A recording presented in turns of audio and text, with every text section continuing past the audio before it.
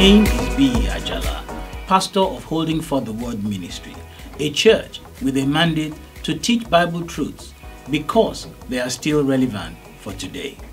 In this assembly, we wholly accept that all scripture is given by inspiration of God and is profitable for doctrine, for reproof, for correction, for instruction in righteousness, that you may be perfect, thoroughly furnished unto all good works. We are convinced that the Word of God, the Scriptures, is the only hope and true light available to humankind in a world that is getting darker and more evil in its essence and expressions. Isaiah the prophet said, "The darkness shall cover the earth, and gross darkness the people."